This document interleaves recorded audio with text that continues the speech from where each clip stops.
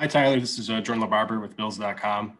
The fourth down, the ball falls incomplete. The flag comes in.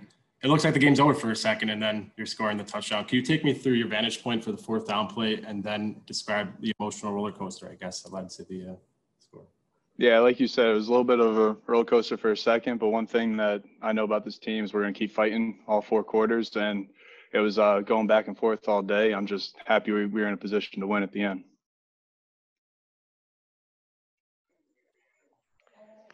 Hi, Tyler. Matt Fairburn here. Can you hear me okay? Yep, I hear you, Matt.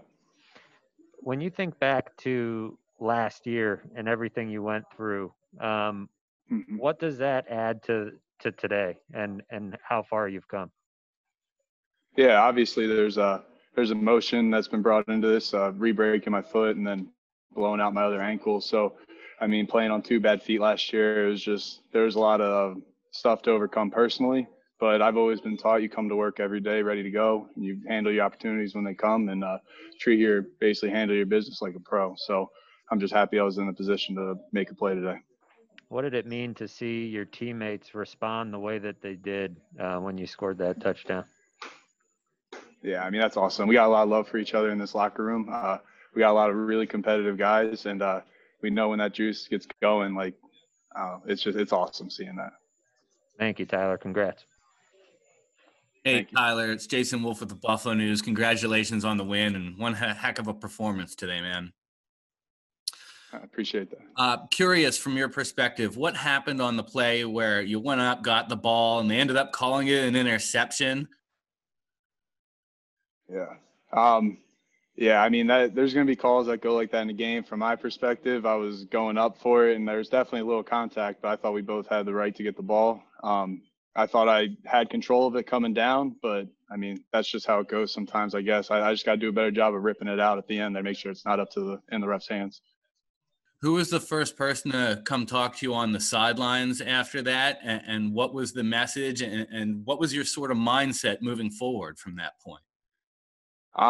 Moving forward, you just got to flush it. I mean, that play is obviously going to be frustrating, and we're going to want that back. But if you're lingering on the past plays, that's just going to prevent you from doing your job down the road. So everyone was like, that was basically a heck of a play, trying to go up and go up there and high point it. But like I said, sometimes that happens. That's just how it goes. So you have to flush it and just focus on the next play.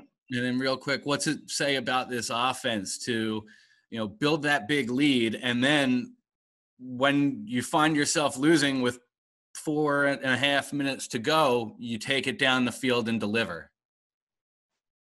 Yeah, I would just say we have some competitive dogs in our locker room, and I can't say enough about 1-7. Josh he's competitive as hell. He's going to make sure that we're in a position to win, and you see it out there. He's trying to stiff arm 4 dudes and still throw the ball down. So, I mean, he's a competitive guy, and he's going to put us in a position to win every time.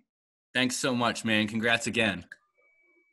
Hey, Tyler, just jumping off that point, I guess, what does a win like this kind of say for the whole team?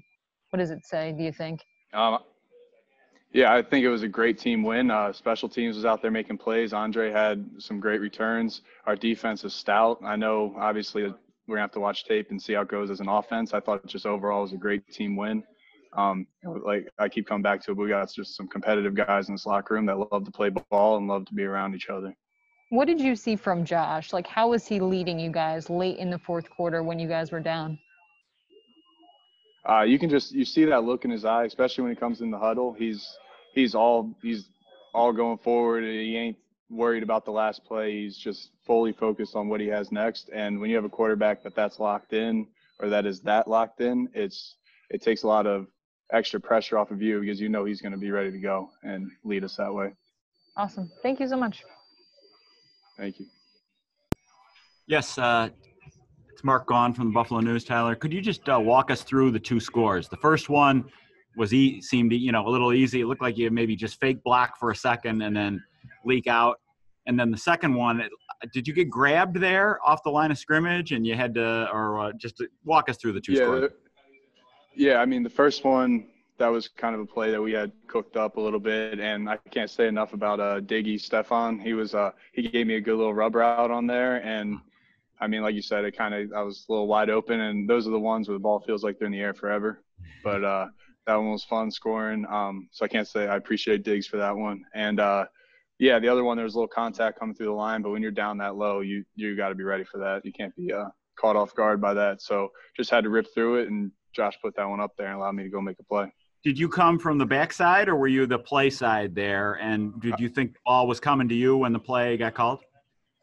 I mean, we're all when Josh is back there, we're all live. Like, you don't know where that ball's going, so you got to make sure you win your one-on-one. But yeah, I was on the right side and ran basically like a shallow kind of over route.